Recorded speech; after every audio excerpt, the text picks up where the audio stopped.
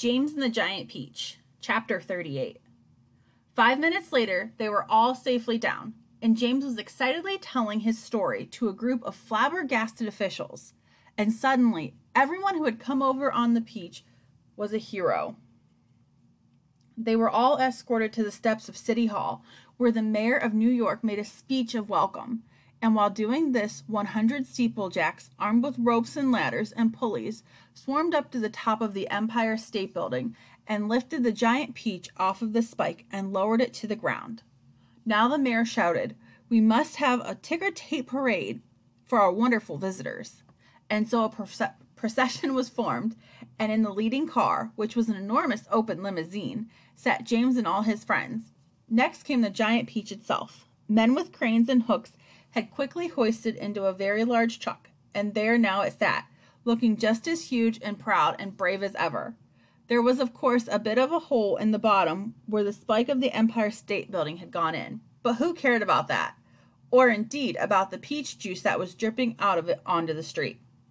Behind the Peach, skidding about all over the place in the peach juice, came the mayor's limousine, and behind the mayor's limousine came about 20 other limousines carrying all the important people of the city. And the crowds went wild with excitement. They leaned out of the windows of the skyscrapers, cheering and yelling and screaming and clapping and throwing out bits of white paper and ticker tape. And James and his friends stood up in their car and waved back to them as they went by. Then a rather curious thing happened. The procession was moving slowly along Fifth Avenue when suddenly a little girl in a red dress came running out from the crowd, shouting, "Oh, James, James, can I please have a tiny taste of your marvelous peach?" "Help yourself," James shouted back. "Eat all you want. It won't keep forever anyway." No sooner had he said this than about 50 other children exploded out of the crowd and came running into the street. "Can we have some too?" they cried. "Of course you can," James answered. "Everyone can have some." The children jumped onto the truck and swarmed like ants all over the Giant Peach, eating and eating to their heart's content. And as the news of what was happening spread quickly from street to street, more and more boys and girls came running from all directions to join the feast. Soon there was a trail of children a mile long chasing after the Peach as it proceeded slowly up Fifth Avenue.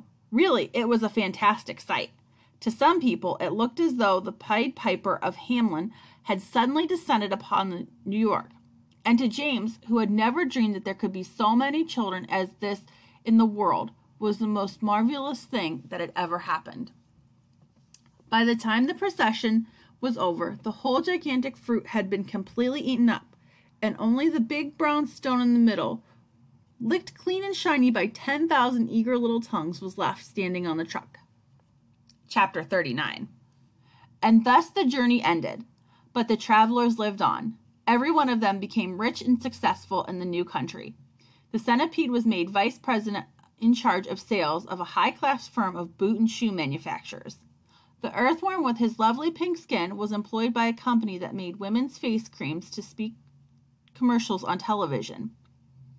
The silkworm and Miss Spider, after they had both been taught to make nylon thread instead of silk, set up a factory together and made ropes for tightrope walkers. The glowworm became a light inside the torch of the Statue of Liberty and thus saved a grateful city from having to pay a huge electricity bill every year. The old green grasshopper became a member of the New York Symphony Orchestra, where he was playing was greatly admired. The ladybug, who had been haunted all her life by the fear that her house was on fire and her children all gone, married the head of the fire department and lived happily ever after. And as for the enormous peach stone, it was set up permanently in place of honor in Central Park, and a famous monument. But it was not only a famous monument, it was also a famous house. And inside the famous house, there lived a very famous person, James Henry Trotter himself.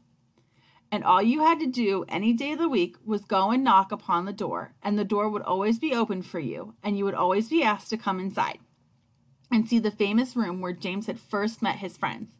And sometimes, if you were lucky, you would find the old green grasshopper in there as well, resting peacefully in a chair before the fire. Or perhaps it would be the ladybug who had dropped in for a cup of tea and gossip. or the centipede to show off his new batch of particularly elegant boots that he had just acquired. Every day of the week, hundreds and hundreds of children from afar and near came pouring into the city to see the marvelous peach stone in the park.